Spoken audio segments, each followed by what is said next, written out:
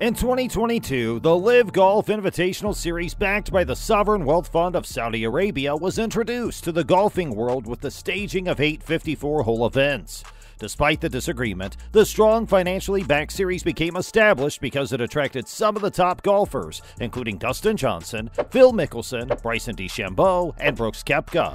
So the big question on the mind of sports fans is, who is next in line from the PGA to move to the rival Liv Golf? In this video, we will look at 9 potential players in 2023 who are in line to make the big switch. Number 9. Sebastian Munoz.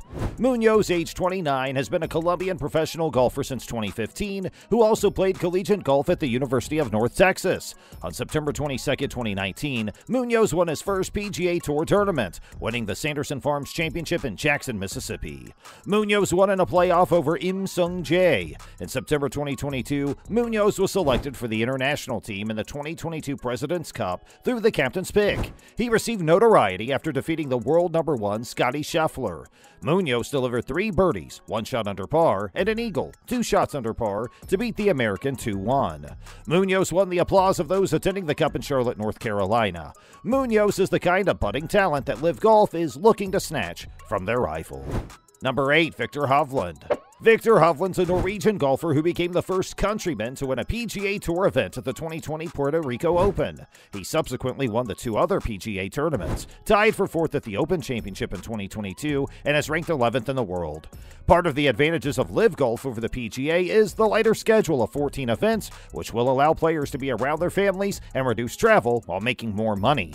In an interview, the Norwegian golfer accepted that it would be hard to fulfill his duties to compete in all the prestigious events during the 2023 season. He stated, "Now I might do that in a certain year, but I think being essentially forced to do so is not how I would like to have my career look in the future." Yes, Hovland feels that players must not be forced to compete in up to 25 events annually. He wants to have freedom and appreciates Liv for that freedom.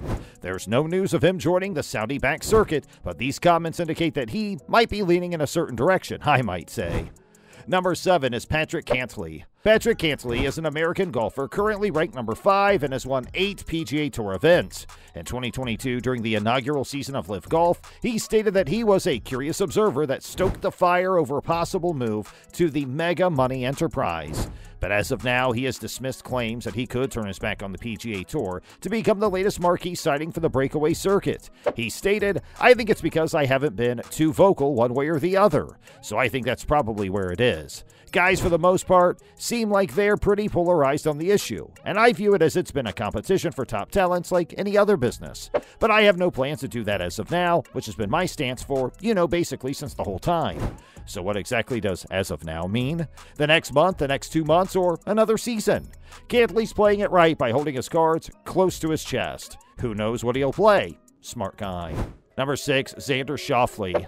Xander Schauffele is an American golfer who has won 7 PGA Tour events, ranked 6th in the world, and has finished 2nd in a major competition. Like his Ryder Cup partner, there are rumors on Xander about a potential move to Liv Golf. Speaking on the No Laying Up podcast, Xander stated, "I pretty much just told everyone what I'm going to tell you. I haven't talked to anybody. I was pretty much minding my own business in Vegas, and this whole thing blew up. Why it blew up or how it blew up, honestly, I have no idea. But probably similar to the first time around. Just random rumors that I guess catch the wind and just blow up in your face. You know what I mean?" He continued, "The rumor mill is definitely exciting. It's fun. Well, not for me, but for everyone else surrounding golf. It brings attention and eyeballs to our game, which I guess you can look at either half empty or half full, so that's a good thing. It is what it is. I try really hard not to misspeak, especially when I'm talking to the media. For me to declare something outright, like you said, everyone and their mother wants to go over and play not just this tour over here, but some different tour. I can't just say like, oh, for sure I'm staying on this tour. So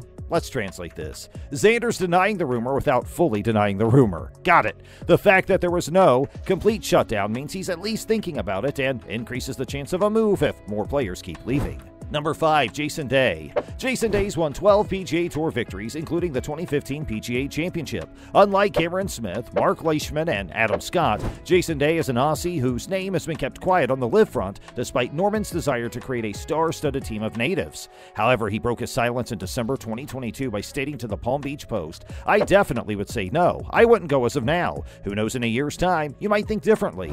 I don't blame some of the guys for going because there's quite a lot of money these guys are earning. I understand it. For me, it just depends on how you feel about major championships, and I know that's all up in the air right now if they're going to play or not. And they don't have world ranking points out there. It's disappointing that there's a divide on both sides. Sounds like Jason simply watching how things will play out this season, but may be swayed to jump ship in time. In the words of Vin Diesel, man has got nothing but time. Number 4, Mito Pereira. Guillermo Mito Pereira Hinkie is a Chilean professional golfer who rose to notoriety in 2022 after having a 3-shot lead on top of the leaderboard heading into the final day at the PGA Championship. However, Mito struggled on day 3 and finished 3rd overall. The South American star hasn't yet made the switch, but now looks likely to sign for Liv ahead of its revamped 2023 season. The Chilean was rumored to join Abraham Ancer and Joaquin Niemann in the series all summer, but opted to stay on the PGA Tour and play the President's Cup.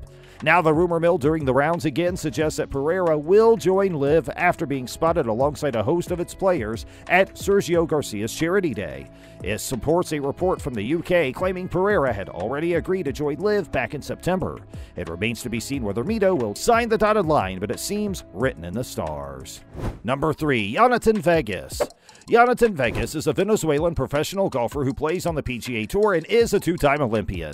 On January 23, 2011, Vegas won the Bob Hope Classic, making history as the first-time Venezuelan to win a PGA event. Remarkably, it was Vegas' 5th overall start on the PGA Tour and the 2nd as a Tour player. In the following years, Vegas suffered injuries, some near wins, and collapses. However, in 2016, he earned his 2nd PGA Tour win at the RBC Canadian Open. In 2017, the man from Venezuela defended his crown at the RBC, which made him jump to number 35 in the rankings. In January 2023, Jhonattan Vegas is reportedly one of 4 players to have been granted a release to play the Saudi International Open. It might be his first step toward playing Liv Golf. If he indeed jumps ship and wins big, then Jhonattan could really make enough to live large in his hometown of Houston and in keeping with his last name, Vegas. Number 2, Cameron Champ.